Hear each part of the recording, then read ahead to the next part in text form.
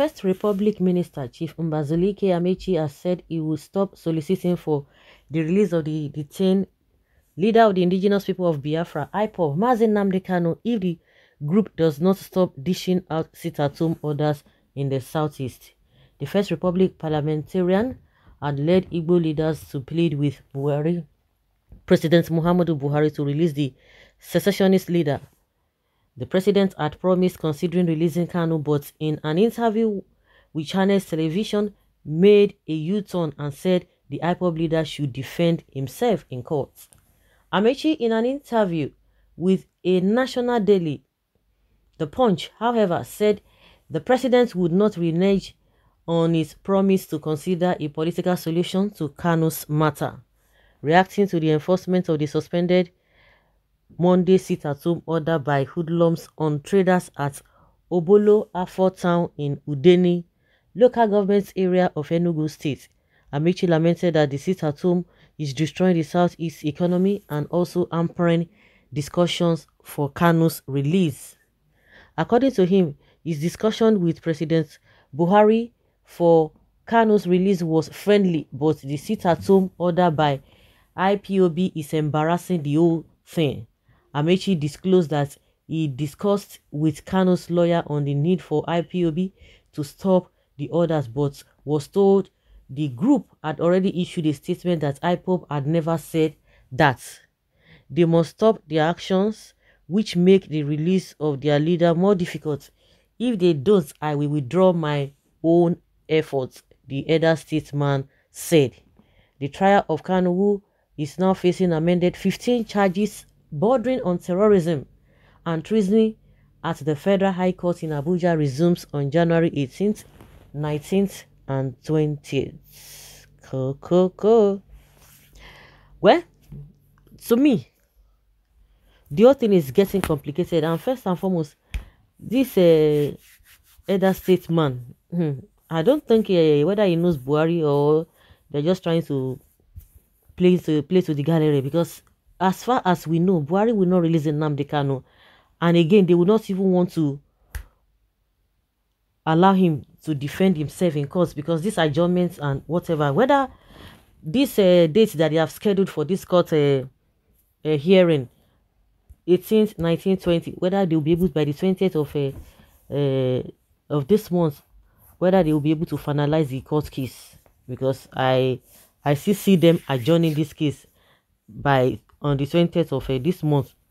So thinking that Buhari is going to release Nnamdi Kanu on political solutions, which I don't believe that will happen. It could happen, but from the way I've been seeing things, I don't think that will whether that will happen in the first place. And also the court case, they will still continue to adjourn it. And IPOB is saying they are not they've suspended the so-called sit-at-home order, but we have people who are strongly and enforcing this. But I thought ESN said they are going to go after those who are enforcing this sit-at-home order, because they have not done so. They've not asked anybody to do so. We don't know how powerful these people have become, because it's getting stronger and stronger. At some point, for close to 2 or 3 weeks, there was nothing. Nobody even heard about a sit-at-home order. All of a sudden, again, it started sometime this week or last week or so. So Rotimi Ameachi should stop insulting Ipob. Oh, this is not Rotimi Ameachi. Okay, it is not Rotimi Ameachi. Okay, let's Kanu defend himself. Unfruitful solicitations should not be used as a threat. It should not be used as a threat. Funny, those who are enforcing this sit-at-home order should be fished out as soon as possible. Ameachi, what is unconditional release? Why are you giving Ipob condition for your so-called negotiation? Did Gumi ask bandits, Boko Haram and other Fulani Janjaweed terrorists to stop killing, kidnapping and burning people's house because before he negotiated on their behalf? Igbos, your own is always different. Obas mobilized for Igboho, Gumi and other Fulani Janjaweed stood for Fulani Esme, terrorist Boko Haram, including their governors, and it was aired The journalists were not arrested, or was their media houses sealed? Why these ego political fools always? Amechi, please, if you don't want to go, kindly sit in kindly sit in your house and let IPOB do it our own way.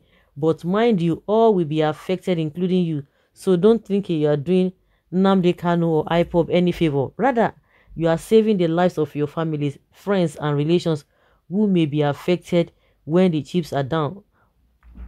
The same goes to those sleeping inside armored tanks, going on convoy on Fulani uniform terrorists. No one will be spared. Get this into your head, chief. But it has to be well spelled out, because this back and forth sit at home, oh, whether the day Nnamdi Kanu will be going on, what is it called, on the court case, the date of the court case, whether that is the day they always talk about a sit at home. I think there shouldn't be anything sit at home. If they want to support Nnamdi Kanu, let them support Nnamdi Kanu by going to court to go and cheer him up. So it has to be well spelled out that you don't have anything to do with a sit at home order, because the situation whereby some people will still be defending, yes, we have to sit at home, but the people you are talking about, or you are trying to obey their command, said they have suspended it, and some people will not be telling you that yes, you have to stay at home, you have to stay at home. No, you are complicating issues, and that is why I said everything must be spelled out. Everything has to be spelled out. Okay. Nnamdi Kanu remains strong. Every reasonable person of Igbo tribe should condemn the sit-at-home order. It does more harm than good to the southeast. Yes, it is not a good thing. I've always said this, and we always say same. Waste not your time at all. Waste not your time. Oga, you are just realizing that you are going astray by pleading for the release of Nnamdi Kanu, who caused Igbo leaders, okay, Fulani slaves. You have sit at home order and have volunteered sit at home. Which one are you praying to stop? 100 years is over since 2014 staying together in one country, and it's not by force. Nigeria should free Nnamdi Kanu and give him Biafra to go.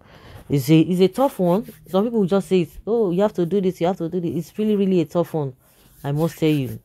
We don't know where this whole thing will end. And I'm sure this government is looking for a way to hand over to the next government, because it's part of the agenda of their agenda. And that is why they will want somebody from their camp to release Nnamdi Kanu, to make sure that Nnamdi Kanu is not released. So the whole thing is complicated. Everything must be spelled out from the angle or from the side of IPOB. You must make sure that it sinks into minds of many, even your leaders, that you are not with this sit-at-home order that you have suspended it. It's like people are not hearing, people don't want to listen, because it's becoming so confusing when some people will not be enforcing it.